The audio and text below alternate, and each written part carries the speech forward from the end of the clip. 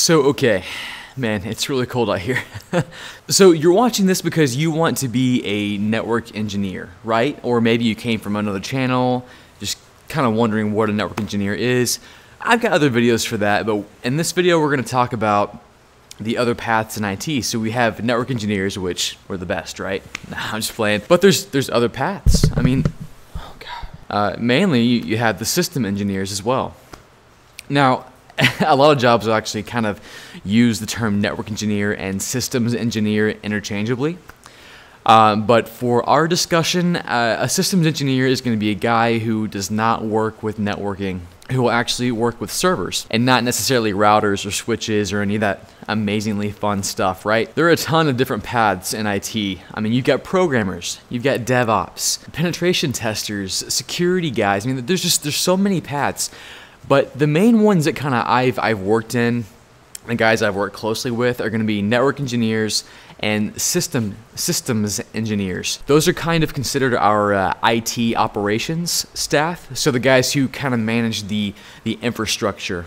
Oftentimes they're called the infrastructure team, and you have your network team under that, and you have the systems team under that. So that begs the question, when you're starting your IT career, or maybe you're in the middle of it and you're kind of at a fork in the road, should you become a network engineer or should you become a systems engineer? Now, if you've watched anything on my channel, you would already know what a network engineer is. I'll go over briefly. Basically, we make the internet work, so you're welcome. We deal with routers, we deal with switches, we deal with Ethernet cords and getting those packets across the network. When things are going slow, you blame us. But also when I say network engineer, it's kind of an all-encompassing thing. Now, I apologize, it just started raining out here, so you might hear a bit of that.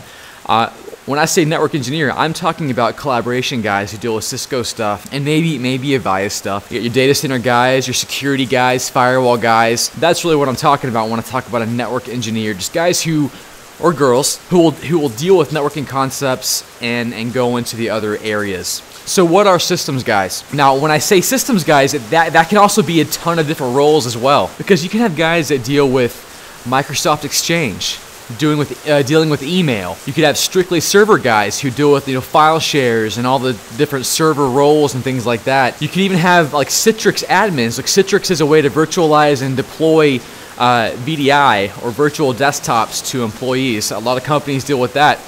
You have guys who only work on Citrix. You have VMware guys. So really, when I say, so it's kind of a hard question to answer. Should you go networking or should you go systems? Because if you pick networking, well, then that forks off into 15 other paths. And if you pick systems, that also forks off into 15 different paths.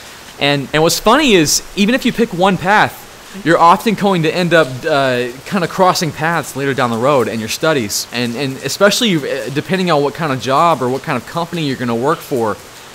Because when I first started out, it was a smallish company. And while I was the network guy, I was on the network team, I had to do server stuff. I was doing Microsoft Exchange stuff. I was working with Microsoft Terminal Services. I was working with VMware. I mean, we wore multiple hats.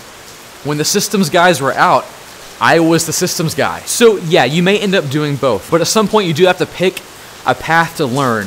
Whether you're just coming into it, you're trying to get off the help desk, you want to pick a path and kind of go down there and become specialized. So which one, networking or systems? I had this same dilemma when I was on the help desk. I was like, okay, I've got to pick something and just go full force with it. They both have their merits. And really, when you're trying to decide which one, I would play with both. When you're talking about networking and systems engineers, in a lot of ways, we're the same. You kind of have to have the same kind of brain and skill set to jump into either of those. Like I said, I can do both, and you'll probably become that kind of engineer as well. And it largely depends on what company you're going to work at. So networking or systems, it's really up to you what you like the most, because like I said, they're both fun.